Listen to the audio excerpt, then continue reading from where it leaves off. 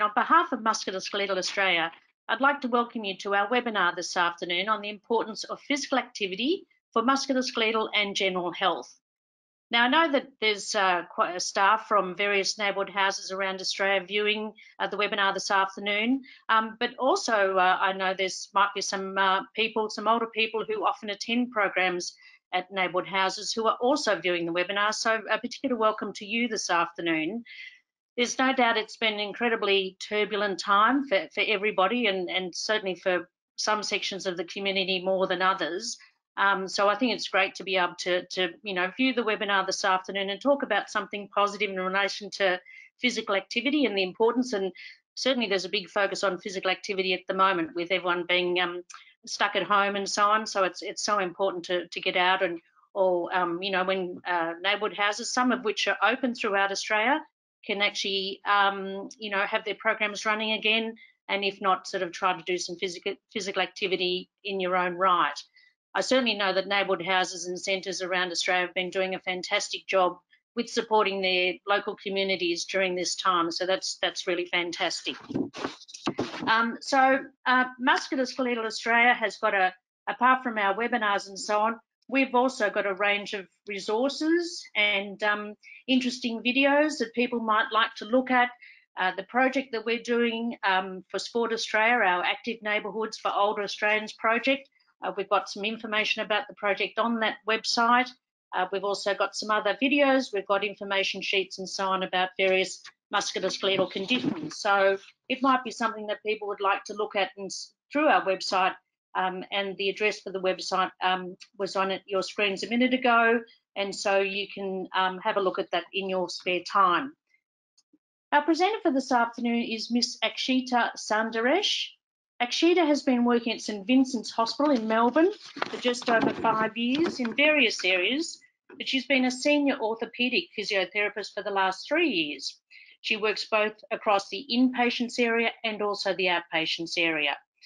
Akshita studied at the University of Melbourne and graduated in 2014 with a Doctor of Physiotherapy with distinction.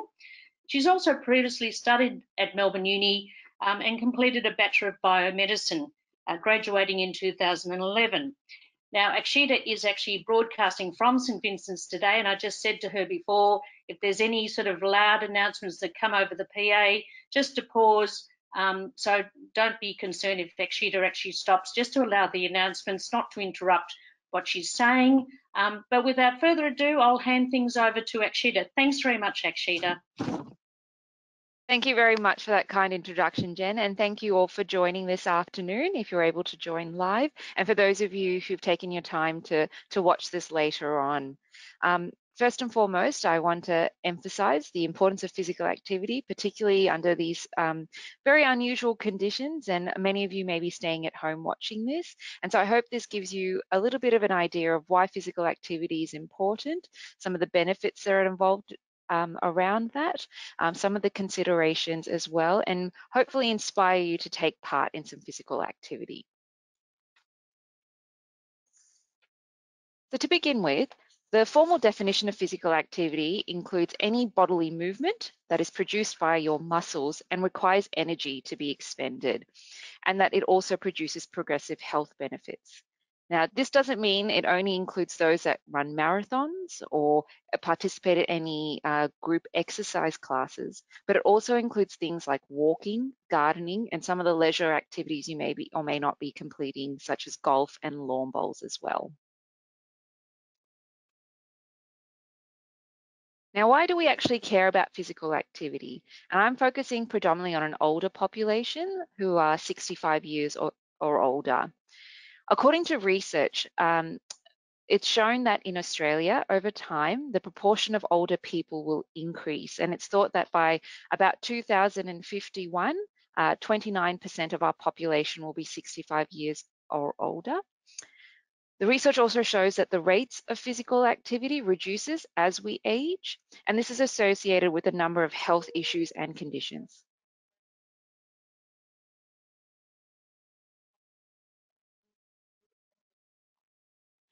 So as a result, it's really important and vital that we address physical activity, particularly in this age.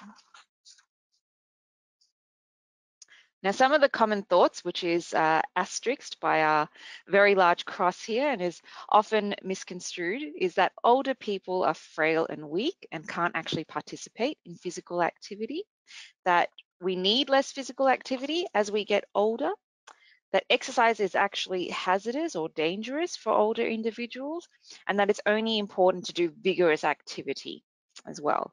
But fortunately, this is not the case, and I'll go through some of this information in the coming slides. There are a multitude of benefits of physical activity, which I'll go through in more detail later on in this presentation, and these have both immediate and long-term effects as well. Not only physically, but mentally as well, and they both have a positive impact on the quality of life. So firstly, how much physical activity is enough, you might be asking? So what I thought it'd be good to go through is the Australian Physical Activity Guidelines for the health of older Australians. Now, there are 5 key points which I'll go through. Firstly, the guideline suggests that older people should do some form of physical activity regardless of your age, weight, health concerns, or ability. Again, when I refer to older Australians, I'm referring to those who are 65 years of age or older. And within the Aboriginal and Torres Strait Islander population, I'm referring to those who are 55 years of age or older. Now, some of these guidelines are also applicable to individuals with various ages, health status, and function, so it can be applicable to a slightly younger population. The second point is that older people should be active every day, completing physical activity that includes a range of activities that incorporates flexibility, strength, balance, as well as fitness. Thirdly, older people should accumulate at least 30 minutes of moderate intensity physical activity on most, preferably all days of the week. When I'm referring to moderate intensity, I'm referring to an activity that makes your heart beat a little bit faster, and it may make you short of breath, but you should be able to comfortably speak in sentences. The fourth point is that older people should start at a level that they are able to manage and slowly and gradually build up to the recommended amount, type, and frequency of activity. So this also applies to people who have stopped or are starting a new physical activity. The last point, according to the Australian Physical Activity Guidelines, are that older people should continue, who have previously been involved in vigorous activity, should continue with this, but ensure it's suited to their capability later in life, but take into consideration any safety precautions or health conditions that may be impacting them later on in life. A vigorous physical activity is referring to one that makes your heart beat a lot faster and also makes you short of breath. And it's actually quite challenging to speak between those deep breaths. So that's the difference between vigorous and moderate physical activity. There are various types of exercises to include that I previously mentioned. First and foremost, you want to include something that incorporates endurance or fitness, and this can include things such as swimming, walking, and cycling as well. It's important to include activities around strength, and this can include things like using dumbbells or weights or resistance bands if you do have access to this as well. The recommended dosage, or how many you should do, are 8 to 12 repetitions, and completing 1 to 3 sets, I should say, sorry, of these 8 to 12 repetitions, and you want to be completing that 2 to 3 times a week.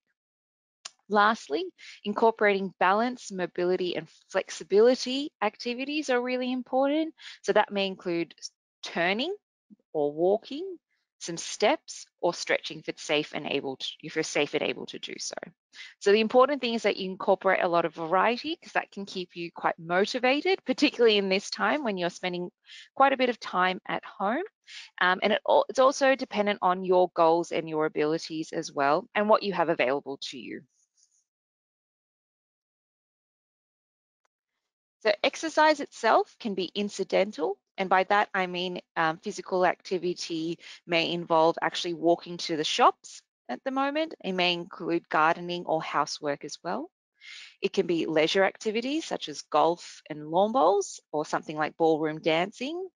It can be supervised exercise classes by a health professional or those that are conducted in the neighbourhood houses. And it can also be structured, if you like, either individually or in group classes, and they can be land-based or in the water, such as hydrotherapy as well. Now, there are many benefits of physical activity, as I previously mentioned. So first and foremost, it has a really positive effect in terms of building and maintaining your muscle health, your joint health, as well as your bones. It can reduce your risk of injury from falls and reduce the likelihood of falls because you're much stronger and your balance is improved by doing physical activity. And this can in turn improve your overall function and your quality of life, as well as your ability to manage at home on your own. It has positive effects on your mental health and reducing depression, I should say. And it also reduces the risk of a variety of other health conditions such as heart disease, stroke, diabetes as well. Now, there's quite a lot of evidence in terms of the prevention of a variety of health conditions, and this includes diabetes as well, cancer, particularly there's quite a bit of evidence surrounding breast and colon cancer. We know it's a modifiable risk in arthritis. So by doing exercise, education, and losing weight, this can help prevent osteoarthritis, but also manage your symptoms and improve your function as well. It can help prevent cardiovascular conditions such as heart attack and stroke, and there's really strong evidence to reduce this risk. It can prevent bone loss, particularly in postmenopausal women, so it can help prevent osteoporosis. And as I previously mentioned, it has a really positive effect on mental health, and it's shown to lower the rates of depression when you're involved in exercise and physical activity. So the more physical activity you're involved in and you're safely able to be involved in, it is shown to reduce the risk of those diseases that I just mentioned. Apart from reducing the risk, its physical activity has also been shown to improve the management of chronic conditions such as diabetes, cancer, and arthritis, but it's also shown to help manage things like lower back pain as well. So there's a variety of reasons about why you should be involved in physical activity. Now, I've gone through what physical activity you should be involved in and why you should do it. And so you're probably thinking, where do I go from here and what should I do with this information? Well, firstly, the considerations you need to take into account, whether you're running an exercise class or you're participating, is motivation. So I think variety is really key. Your goals is also really important to consider because that will help you maintain your physical activity over a longer period of time. It's important to consider what availability of equipment that you may have and also access to particular facilities. So just because you may not have access to a swimming pool, for example, doesn't necessarily mean you can't participate in a physical activity. You just may need to consider what activity to participate in and may move towards something that's more land-based. The cost is also an important factor to consider in terms of participating in physical activity, but is not necessarily a barrier because as I just mentioned, things like gardening, dancing, walking to the shops is also considered physical activity. It's really important to use appropriate equipment if you do have access to them. So if you're just starting out, probably not best to start with a 20-kilo dumbbells when you haven't lifted weights all your life. So it might be better to start at a lower level in terms of the weight and slowly build up. It's really important to include a warm up and cool down at the beginning and after physical activity, and also try and avoid dehydration by drinking water throughout your physical activity as well as afterwards. It's really important to start at an achievable level and build up gradually, and to make sure that the program that you're involved in is individualized and appropriate for you and your abilities at that time. Okay. Some of the safety considerations to take into account, particularly for those who are running classes, is the cognition of an individual, whether there are falls risk or not. So it may mean that instead of doing exercises in standing, that you may modify that to sitting. Or if you're able to provide extra supervision or assistance to complete an exercise or a physical activity, that you might incorporate those strategies as well. Lastly, it's important to consider any health conditions that someone has, or any considerations such as those who might have post-op restrictions after particular types of surgery. In some healthcare services, and they may actually take into account people's health conditions and complete surveys or take information, and these are by qualified health professionals, and they use this to help dictate what the most appropriate level is for a patient or a participant to start. Now, if you're really interested in some information, I would suggest that you would have a look at the Musculoskeletal Australia website. There's a lot of information about a variety of conditions and different ways to access certain groups and activities and gain some support as well. Here I've got listed a variety of resources that you can access through the Musculoskeletal Australia website that go through certain exercises for bone health, but also give you some information about pain as well. So I would strongly suggest that you have a look through these if you're quite interested in that, or if you're not really sure where to begin on your physical activity journey. There are a multitude of programs that are currently offered through the neighbourhood houses. These include things such as gentle exercise, walking groups, Zumba, Pilates and yoga, swimming and water-based exercises. Now, this is just not an exhaustive list. So again, I strongly encourage you visit the Musculoskeletal Australia website to have a bit, to gain a bit more of an understanding of what's actually on offer. And trust me, there are plenty more. So that wraps up my presentation. Does anyone have any questions? Thanks very much, Akshita. That was, it doesn't matter how many times I hear all the messages about physical activity and its importance, I'm still making notes to remind myself for my own personal use. So you provided a very comprehensive overview. And can I encourage anyone who's got any questions in relation to Akshita's presentation to type some questions into the question box there. So we've got a few minutes for questions and so on, and I've got a couple of questions as well. I think it was fantastic how you mentioned about the importance of variety of physical activity and the fact that even things like walking to the shop or gardening can be considered, because I think sometimes when people see like words like endurance, they think, oh my goodness, that doesn't apply to me.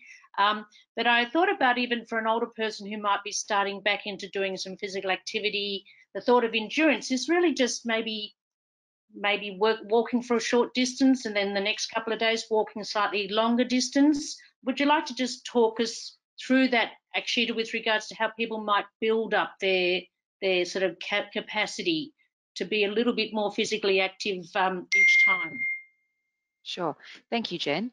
Well, as I mentioned before, and something that you pointed on quite correctly, physical activity doesn't necessarily mean running a marathon to build your endurance. If you want to get started, I think first and foremost, it's really important to think about the activities you're currently doing and that you enjoy.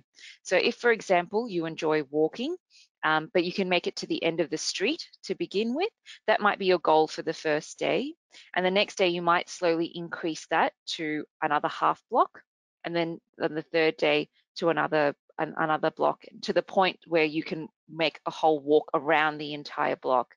But it's important to consider how you feel post your involvement with physical activity. So if, for example, you've walked to the end of the street and you found by the end of it, it's making your heart beat very, very fast, and you're very, very short of breath, and it means that you're really fatigued for the rest of the day, that might be an indication that you've probably done too much too soon. So you might need to decrease that a little bit. So looking at your symptoms and how you've pulled up after physical activity can give you a guide on how to slowly build up as well. And again, if you're participating in activities such as gardening, and you can currently complete that for 10 minutes, Building endurance might mean that you add on an extra few minutes, but again, then review how you feel after that and slowly build up from there. We have a one question, Akshita, a sort of question comment that's come through, which is a very good point. Someone has pointed out that while the medical reasons for undertaking physical activity are important, it's often the lifestyle reasons that are the greatest motivators, like being able, like for an older person, being able to play with their grandchildren and so on. So the question is, are you aware of any material that focuses on these things that neighbourhood houses could use as a resource? Well, at present, there are not specific resources for that, but I can certainly have a look online for you. I think it's a very good point that activity has to be revolved around lifestyle factors as well. But it's certainly important to consider that sometimes those lifestyle factors of, looking after your grandchildren and playing with them, that is a form of physical activity in itself as well. So it might be worthwhile having a look at what you're currently involved in your day-to-day lifestyle that actually constitutes physical activity, instead of having to put aside an extra half an hour or an hour, which might be challenging to do around babysitting grandchildren or looking after your family as well, that you can actually incorporate into physical activity without having to try and find extra time, which is often the case with the variety of, I guess, what's the word I'm thinking of? I guess timetables that people are working around and things that they have to do. So incorporating the things Yeah. that you're already doing. Yeah, commitments, that's the word. Thanks, Jen. Sorry, just had a mental blank there. No, that's all right. That's okay. And look, I'm happy to have a look for resources as well. There was a sort of a document that we developed during a recent project, the Victorian Active Ageing Partnership, that actually was for the use of service providers to actually sort of try to tease out people's goals and motivations in relation to physical activity. So I will send that out to all neighbourhood houses. But I think the question is very much about resources for older people. So we'll have a Right. look into that and see what we can find. Someone else has made a comment as well about at the moment, or a lot of neighbourhood houses are delivering their classes via Zoom online. And the comment is it's really difficult to engage older people or people with limited English skills. So any suggestions how that might be overcome? Oh, I can certainly attest to that being quite challenging. That's something that they're incorporating here through Zoom classes or Zoom interactions with a lot of our patients at the moment. Something I would suggest is there are some resources online for specific health conditions that are in different languages. So if you're targeting a population that do have arthritis, for example, Arthritis Australia have lots of resources that go into the importance of physical activity and exercise, particularly for this population, and it's available in a variety of languages as well. So I think that's important to help engage this population group. I think it's also important to try and overcome some of those barriers. So if you do have the availability of interpreters, such as phone interpreting services, that could be involved in those classes and be able to interpret while you're delivering a class, that's another option and something that we incorporate here in the hospital as able. I think it's also, I guess, it's important to acknowledge there are some challenges. So in terms of incorporating physical activity in a over the computer, which is not very traditional in the sense. I think also reassuring participants that you're safe and able to do so at home. And if you can offer any guidance in terms of modifying it by doing it in sitting, particularly if they're scared or worried about being involved in physical activity, that might be an alternative solution. I don't think there is a one size fits all in this circumstance. So it might be also worth a bit of trial and error as well. Yes, and I think, look, there's no doubt that the idea of sort of delivering exercise or physical activity classes over online via Zoom is something that would be particularly very new to a lot of older people, not only from the sort of the idea of doing that, but also actually even dealing with the IT side of things. Yes. So I think what we might do through the Active Neighbourhoods project is try to, really sort of encourage ideas and sort of sharing people might have of different ways they've tried to promote that, because it certainly is a new concept that everyone is having to deal with at the moment. So again, a good question, and no easy answers just at the moment, but I think it's also probably, if it's possible, to actually use word of mouth to actually get the word around that it is okay, it is manageable, and just trying to encourage people to have a try if they've got they're okay with sort of dealing with the IT side of things as well. We've got a question about what is kyphosis lordosis. Akshita, have you got just a brief response to that question? I guess it's a very specific question, but thank you. So kyphosis and lordosis is looking at the position of your spine. Okay, without going into too much detail, kyphosis is more looking at your upper spine and more in a curved position. And what was the second part of that as well? Sorry, Jen. Well, yeah. So just asking what the condition is. What is kyphosis lordosis? Okay, so kyphosis is referring to more your upper back in a curved position, and lordosis is referring to your lower back, again in a curved position, but it's in the opposite way to kyphosis. Right, thank you. Now, quite a clinical request. Very clinical question. That's right. So this is an interesting one. Someone said, I saw someone walking backwards for a while. Is this an exercise that should be considered? Sounds a bit dangerous to me. It does, and that's something that we actually do incorporate here. Walking backwards can help with your balance, so it's strongly encouraged. However, it's very important to do this in a safe manner. So I wouldn't encourage it for all of you at home or in neighbourhood houses, everyone to start walking backwards down the street or anything like that. And you should be supervised when you first begin, and you have something to hold on to as well. So I'd certainly encourage you be supervised by a professional or someone running a class prior to incorporating walking backwards as part of your physical activity. But it definitely has benefits in specifically for balance, but there are a lot of safety considerations to take into account to ensure it's right for you.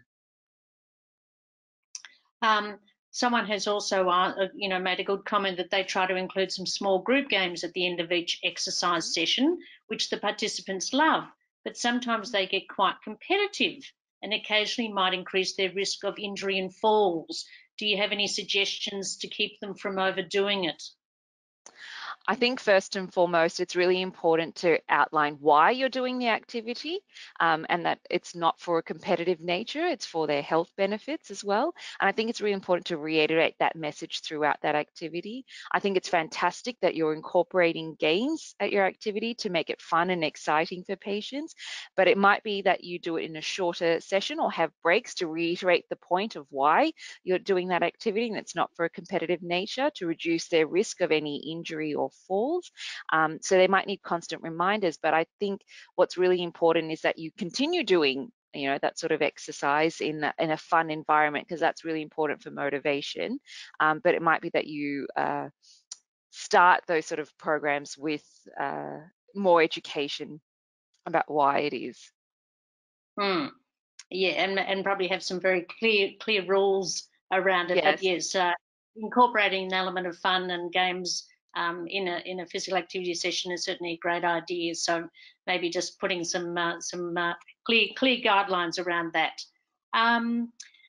Also, the other thing I wanted to ask Akshita was in relation to whether neighbourhood house staff or even some older people might look up on, especially during this time of lockdown and being more sort of being around the home, people might look online for different resources about physical activity or different exercises and so on to do. What sort of suggestions or guidance can you give in relation to looking for things on the internet?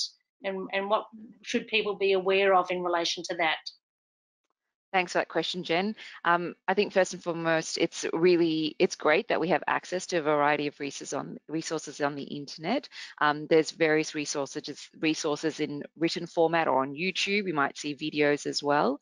I think firstly, it's really important to take into consideration that all the information that you find on the internet is not necessarily accurate. So it's really important to use websites that are quite reputable, such as Musculoskeletal Australia, where you know the information that you gain is very accurate and up to date as well. If you're unsure about some of the information you've seen on the internet, I would strongly encourage you to seek help if you're able to do so. So it might be discussing that with your GP. Currently, GPs also have Zoom meetings that are available, and if you're able to set that up, you could have a discussion. And that's what I would strongly suggest. It's really important to know that what you read on the internet may not necessarily be individualized and appropriate for you and your abilities, and it's worth discussing that before starting in an activity that you may have read on the internet. That's a good idea to actually gain advice from your local GP, and given that many sessions are sort of available via telehealth at the moment, so that's very true. There is a comment or question about are there any physiotherapy lessons available in neighbourhood houses? I mean, there's lots of different physical activity exercise programs available through neighbourhood houses and centres. Physiotherapists would probably not normally. I mean, you need to check really with local neighbourhood houses whether there's any physiotherapists that might visit neighbourhood houses at different times. Otherwise there would also be physiotherapists available in the broader community. Is there, with no further questions coming through, oh, hang on, sorry, yes, there is yes, someone has just made the comment that they've Googled Gold Zumba on YouTube at the moment, as they can't attend classes in person. So that's a good idea. And this person's saying it is actually designed for older people. So that's great. So look, no further questions coming through at the moment. If anyone's got any last questions to come through, please type them in now. The other thing is, though, I think it's really been great to actually, whilst we talk about physical activity all the time, I think it's been really fantastic, Akshita, to actually have that broad reminder of why it's so important, and to remember that there's all different forms, and those important messages about, finding something that suits you, that's something that's manageable, and something that's also really makes you feel sort of engaged and keen to do it. Because the other thing that's so important about physical activity, whether some people might be happy to do it by themselves, but there's no doubt, and hopefully we can soon get back to a situation where we can get back to our group activities and enjoy them, because the aspect of social connection is also so important. Certainly. Any last closing comments from you, Akshita? No, that's all. I hope you're all safe and well, and just remind yourself that any sort of physical activity is important in your daily life, and you may actually be involved in more than you think, and it's really important, particularly when we're stuck at home predominantly in this time. So I think this is just one of those presentations that has come at a good time, just to remind you all. And we've got one last comment from someone who's actually a Zumba instructor, and they've got online classes. So if people want to look up online Zumba, there's another option for you. But remember to check in with your neighbourhood house. I know neighbourhood houses are doing a great job within the current circumstances to maintain not only the sort of, any physical activity programs, but also this incredibly important social support that they're providing to their communities at the moment. So well done to everybody in what is a rather difficult time, particularly in Victoria at the moment, whereas other states have been lucky enough to actually sort of have a bit more opening up and getting back to a sense of some normality, although we all have to be so careful. Akshita, thank you so much for your presentation today. It was a very clear and informative presentation, and we're very grateful to you for giving of your time and energy today to provide this information to everyone who's tuned in, neighbourhood house staff and volunteers, and also to any older people who have also tuned in as well to really benefit from your very valuable information. So thanks very much, Akshita. Thanks, everyone. Remember, this has been recorded. It will be available on our website. So if there's any other colleagues or friends or neighbours who maybe you think might be interested, make sure you refer them to our Musculoskeletal Australia website. It'll be on our Active Neighbourhoods for Older Australians section of the website, and can be freely viewed by anyone. So on that note, I bid everyone a very good afternoon, and thanks very much for joining us. Thank you very much, Jen.